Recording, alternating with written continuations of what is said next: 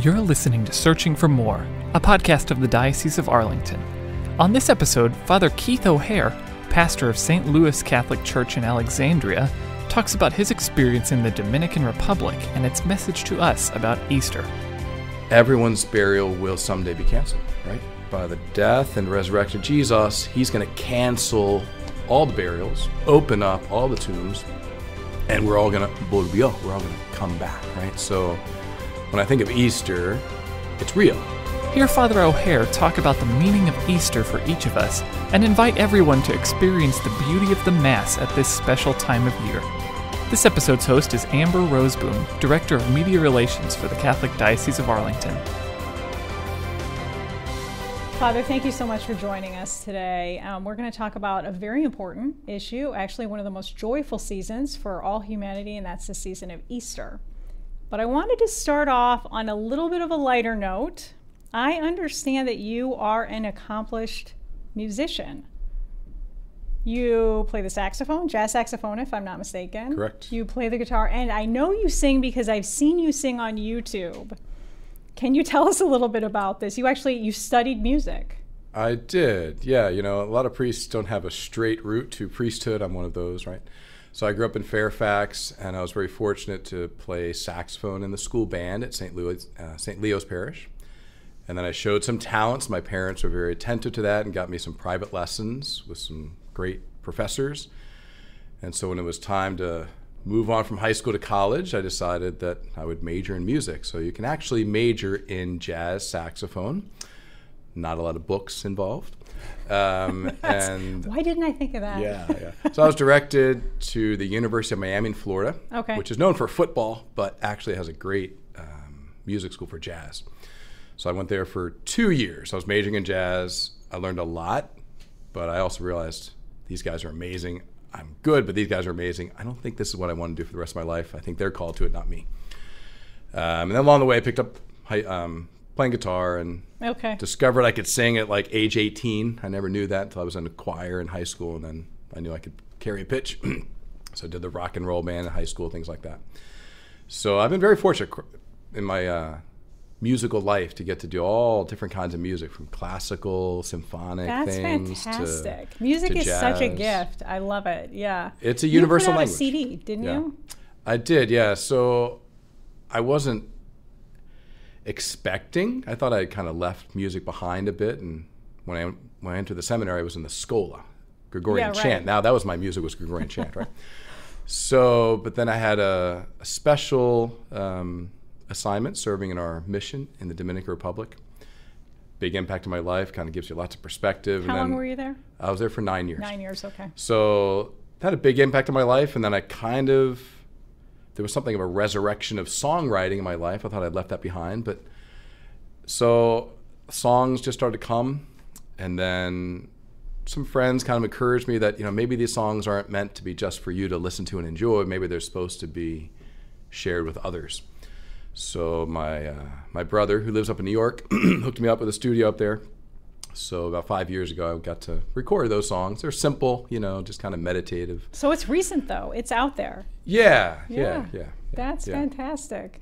I want to read for folks a quote that I found from you online, so people can go and research you as well. But I love this quote, and I thought it was so relevant to what we're going to talk about today. It says, "Different genres of music give glory to God in different ways.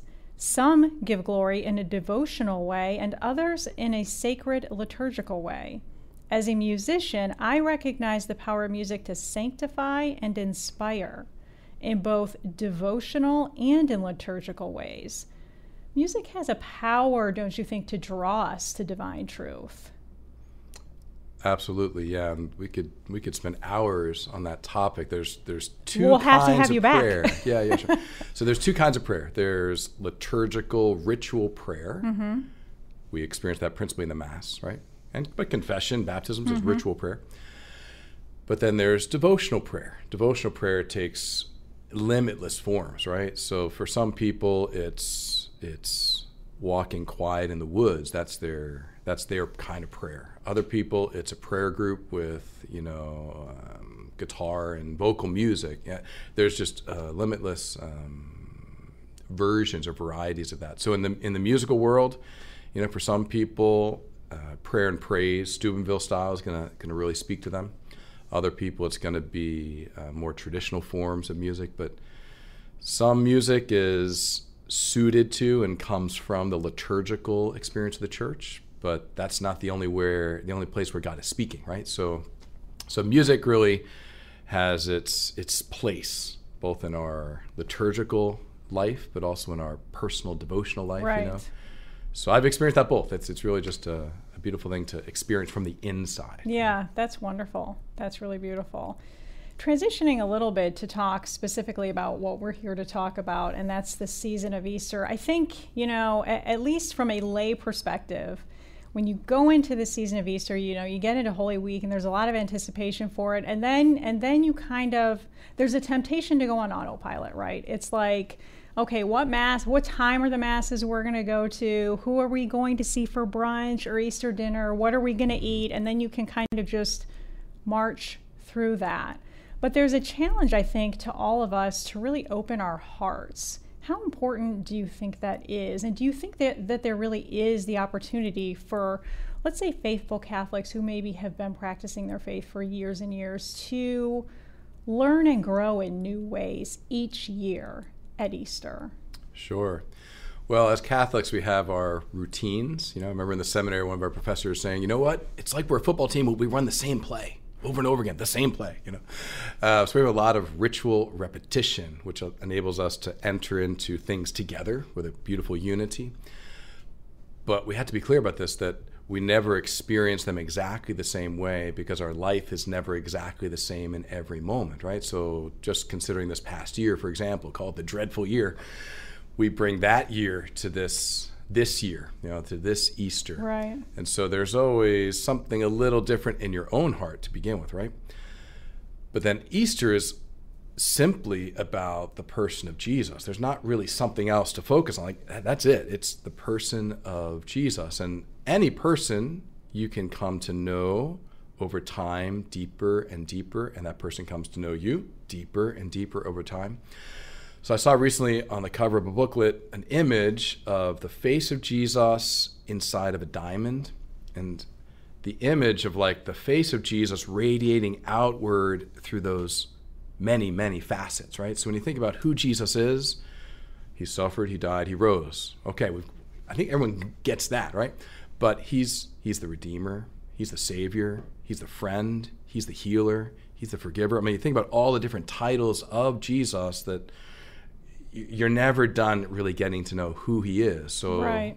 Whatever our level of devotion and faith is, there's more to uncover, more to experience. And the more effort and time you give to that, you will find that it's true. Yeah, that makes sense. Thank you for kind of laying that out for us a little bit. You said you spent some time in Bonica. And when we were talking about this podcast, you told me a story that for me really kind of hit home, and it was a new way to look at the message of Easter. I thought it was awesome. Can you share that with us right now? Sure. Yeah, I got a lot of mission stories. So this mission is located in the Dominican Republic on the border of Haiti, on the Dominican side. Bonica is the name of the mission. It's composed of about 60 different communities all spread around. It takes 7 hours to get from one end of the mission to the other. But some of the campos are a little more reachable. You can get there about once a month. So there's this one campo or community called Los Memisos, and about a 45-minute drive from the town where you live down there. And a beautiful man, I'm going to paint a picture for you. It's a beautiful story with a beautiful man at the center of it. So this beautiful old man, his name is Abran, or like Abraham. And he was pretty old by that point. He was in a wheelchair, and he lived on the side of a mountain. So even though we're talking about the DR, in the central DR, it's actually pretty hilly and mountainous. So he lives on the side of a mountain, and he couldn't come down to the chapel. But he would hear the truck arrive, the priest is here, truck is here. So he would ask his wife, turn my wheelchair towards the chapel. I want to be facing the chapel while the priest is celebrating the Mass. Beautiful faith of this man. And then after Mass, I would bring Holy Communion up, walk up to his house, and he'd receive Holy Communion. Did that for years, and then he was declining, and I was anointing him, and I got the word from someone in town that Father Abran se murió. Father Abran died. Like, you know what? I just saw him a couple weeks ago. I anointed him, so may he rest in peace. So she said, well, Father, the family, we all want to go there for his burial tomorrow.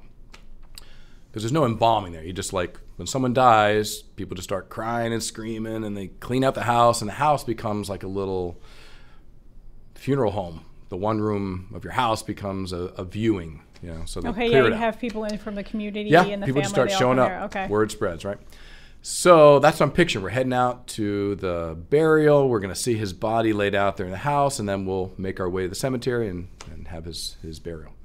So the next morning, I pull up in the truck, the larger trucks, so can load people up, and there's nobody there waiting on the street. And I was like, well, what happened? They said they wanted to ride. So then the lady comes down, his daughter, she said, oh, Father. I go, where are the people? She said, oh, Father, el entierro está cancelado. She said, the burial, it's canceled. I'm like, the burial's what's going on? Canceled. I'm not sure how you do that. She says, yeah, él volvió. He came back. He came back to life. Okay. Well, you want to go see him then? Okay. So it turns out, you know, that he must have looked dead. I'll just say that.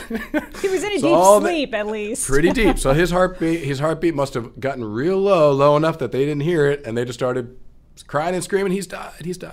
They started clearing out the house, and at some point, well, they realized, he wasn't dead, right? So, but that phrase has always stuck with me, Father, his burial is canceled. Yes, that's beautiful. I love it. And reflecting later, I thought to myself, you know what?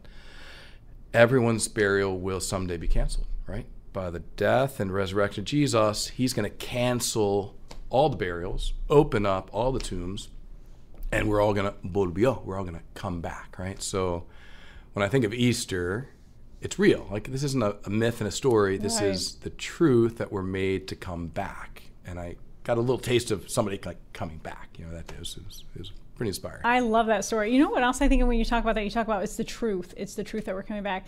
We as people, we're searching for the truth. You know, I think a lot of when you think of like friends and family who may not have come to the faith yet, there's something inside us that is searching for truth. And at Easter, it's really kind of encapsulated in these 3 days that are so powerful. I loved that story from Monica. I thought that was really neat. Thank you for sharing it with us. Sure, yeah. So in thinking about that too, and you know, thinking about, as Christians, we like to say we're an Easter people. What does that mean exactly? You know, it's fun. I love to look up the history of words. Mm-hmm. So it's funny because in Spanish, we don't say Easter. We say Domingo Pascual, basically Passover Sunday. Okay. But that's another story. But so I was checking on this word Easter. Like, actually, it seems like it's just in English and German we have a word of that sort of origin, and it goes back to like a word meaning like the sunrise or springtime, right? Mm-hmm. So certainly when I think of Easter, sunrise, some churches have like sunrise services, things like that, right?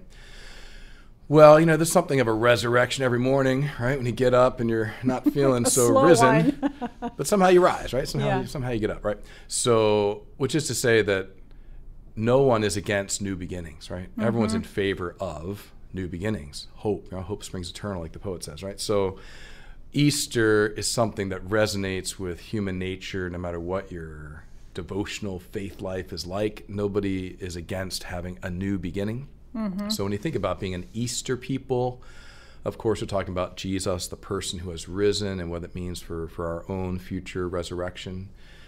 But there's also, just on a human level, just a new beginning, almost like New Year's, right? So a new beginning, risen life, rising from whatever is dead in us. I can only encourage people to look for resurrections in your relationships, right? So because relationships can go into certain kind of suffering and trials and death of a kind, right? That we shouldn't give up on that. That there can always be a resurrection. And that's something everyone experiences in real life, in different relationships. Yeah, that's a universal matter. Yeah, that's great. Thank you. We talk about new beginnings too. I think about, just our personal journeys as Catholics. Our conversion's a lifelong process, and we kind of go up and down, and hopefully it's like up and down on an upward trajectory, for lack of a better way to say it. But we always fall, and we fail. How important is regular confession? Because we talk about confession during Advent and Lent at a minimum, but how important is regular confession in our walk? Yeah, so confession can be experienced at different levels, right? There's the confession of someone who's been away for a long time. That's a pretty powerful resurrection experience. Then regular confession for those who are practicing their faith is going to provide, I think more room for the Holy Spirit to act. When people are confessing on a regular basis, often my counsel to them is going to come back to the Holy Spirit, because the Holy Spirit is the one who is the sanctifier, right? The one who gives wisdom to the mind and purity and goodness and love and grace to the heart. And so regular confession, confession when we're absolutely in need of it is sort of like, back to life. I'm alive again.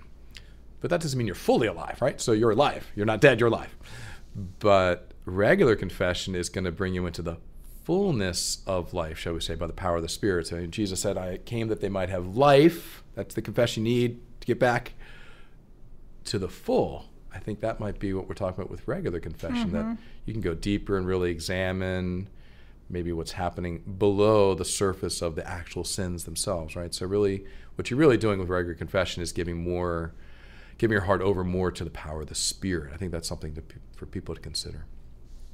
Thank you. Yeah, so when this airs, it will be Holy Week. So it will be the Wednesday of Holy Week. And as folks look at the days that are coming, what spirit would you encourage them to enter in to, say, Good Friday, Holy Saturday, and ultimately Easter? Well, we're not going to experience Easter Sunday if we don't experience Holy Thursday and Good Friday. It's really hard. It's like showing up to the movie in the last 30 minutes, right? I mean, you'll know how it ends. That's a good analogy. You'll know how it ends. Right. But you're not going to feel the ending. And the ending's not going to have its impact because the whole story hasn't entered in, right? So can encourage people enough to make that decision to give time. So Thursday night, probably not so hard. That's after work hours, right? To attend the Holy Thursday evening Mass. Good Friday, that takes some effort, right? So to make that decision between 12 and 3, check your local parishes what they're doing. But a lot of places are doing things between those particular 3 hours, right? I remember when I was growing up that my mom said, all right, between 12 and 3, you can't go out and play. We had to go in our room and just be sad. Yeah, basically. Just kidding. You can kind of say that. Right. Yeah. Something like that. Yeah. It made a big impact, though. Right. Okay, these are holy hours, these 3 hours. So giving those 3 hours to God, like, that's really going to be a good investment of your time.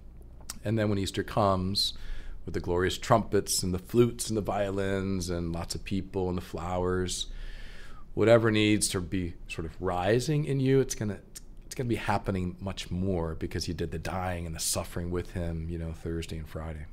Right, and it is, you really do experience that joy, like in a personal way, much more. Whenever I look at days like this too, I think as Catholics, we are always, how can we share our faith? I hope we're always thinking that. I'm not always thinking that, but I'm hoping that we're always looking at ways that we can evangelize more. For me personally, I didn't grow up Catholic, so I was one of those people, who came to the faith a little bit later in life. And so I look at times like Easter and I say, how can we use these times when everybody's aware it's Easter? It's not a feast day or something that maybe we are just more familiar with in the church. How can people use Easter to share the message of Christ with people, maybe in their family or around them? Sure, it's a great question, because as Catholics we're cautious or afraid or don't feel confident to be messengers of the gift of our faith, right? We think, just the professionals can do that. That's not for regular people, but it's not true. We're all called. And there's a beautiful quote from St. Augustine. He said, anything which can be shared is only truly possessed when it is being shared. I'm going to say it again because it's a beautiful quote to think about. Anything which can be shared, any good thing which can be shared, is only truly possessed when it is being shared. So that couldn't be more true than of the gift of faith, that if you have received the gift of faith, not sharing it starts to put the possession of it actually kind of in jeopardy, because it's being closed in. Is it becoming something prideful? Is it becoming something, just be aware that if it's not kind of radiating outward in some natural way that's fit to your personality, then it's Jesus said, don't hide it, right? Don't hide it. I was thinking about that when you said that. Like, so, what does the reverse of that quote mean? Yeah, if we're not sharing it. Yeah, That's hiding under the bushel basket. Right. So it's great to have reverence for those who are called in a special way, like a missionary or priest or a nun. That's beautiful. I have reverence for their gift of sharing the faith. But there's nothing more satisfying than helping someone else to kind of experience the love of God, right? If that's really the greatest gift in our life, there's nothing more satisfying than helping someone else experience that. So you don't have to be an expert. You don't have to have all the answers. But all you have to do is say, hey, would you like to come to Mass with me? We're going on Thursday or Friday or Sunday, whatever it's right. So many people, and I hear this over and over again, so many people will tell me, I was wanting to go, but I just never got invited. And people can have the image or the perception that like it's like a club that you can't go. Like you got to be Catholic to go, right? So please, I'm asking anyone who's listening to this right now that there's someone who wants to go, but they're waiting for you. I think so, yeah. There's someone that wants to go to experience liturgy. So many church, and even people go to other churches, they don't have liturgy. They don't have sacred ritual. And what seems so simple and maybe not so impressive to us can be amazing to them. Just the formality and the unity and the traditions, that can really speak to people's hearts who've never experienced that. So I would highly encourage people to realize that Easter is a great time, not just for resurrection and relationships. It's also a great time for opening the door of faith for someone else, and all it takes is an invitation. Hey, would you like to go to Mass with me? Nobody's going to be offended. The worst thing that happens is they're just going to say, no, thank you. Right. No harm done, right? That wasn't the person then. Ask somebody else, right? So, and what satisfaction would give you that you're going to have a better Easter because you brought someone with you and then they told you what a grace it was. So it's time, right? This is the year. People, especially because of the pandemic and the isolation and the darkness and suffering, they are more open than before, not less, right? Believe that. They're more open than before. I think that's right. Not less. I think that's right, yeah. And as far as like a discomfort with going to Mass and not being Catholic, I'll just add to what you said. My husband and I went to a Catholic church for 5 years before going through RCIA. That is a long end of what, I would encourage, but you can go and not be Catholic and just not participate in the Holy Eucharist. But it is beautiful. It is really beautiful to go and experience that. Yeah, beauty speaks to people, right? So there's truth, goodness, and beauty, right? 3 ways to God. Beauty is something that Catholic faith offers in a particularly powerful way. Yeah, it does, and you see it woven together. Those 3 things. In any event, thank you for that. Is there anything I didn't ask? It's such a big topic that we're talking about. I know we could talk for hours and hours, but is there anything that I didn't ask that you really want to address? What occurred to me is that everyone thinks about the different sacraments, and they think about baptism as sort of like the Easter sacrament, right? Because you see people get baptized at Easter, things like that. We sprinkle holy water as a reminder of our baptism. But do you know which sacrament Jesus actually unveiled for us and instituted for us on Easter? Was confession, right? So we know that Easter Sunday night, John chapter 20, he goes to the apostles, gathered in prayer, out of fear, hiding behind closed doors. He appears to them, and the sacrament he institutes that night is the sacrament of confession. When you read John chapter 20, you can see how he does it, right? So it's a beautiful thing, right? That Easter Sunday is followed by Divine Mercy Sunday, right? So there are people who are going to come back to church on Easter who have not gone to confession. We think about confession being the Lenten sacrament, and it is for the devout. That's great. But Easter's going to bring people who are not so deep in their faith right now. And when they go to Easter and they're inspired, it's a beautiful thing for them to know that there's another Sunday waiting for you, Divine Mercy Sunday, the sacrament that he actually instituted today on Easter. And many parishes have extended confessions offered, the following Sunday. So there's something very beautiful about Jesus waiting till Easter Sunday to institute that sacrament that we treasure so much. So that's something to reflect on as we get ready for that beautiful day. That's great. That's such a good point. And just remembering wherever anybody is, no matter what they've done, there's nothing beyond the reach of God's mercy. So it is There's nothing you can do to make God love you more, and there's nothing you can do to make him love you less. That's beautiful. Yeah.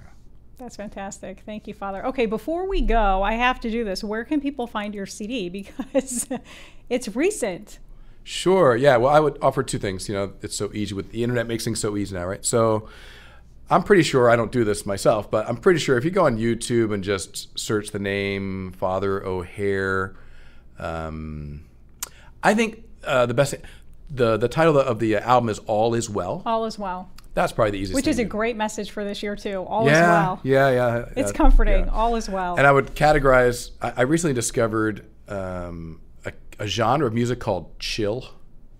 It's kind of this reflective, mellow, mostly guitar, vocal kind of music. I was like, oh, if I had to pick my category, like, what do? I think I do Catholic chill. I think that's what my album would be categorized as.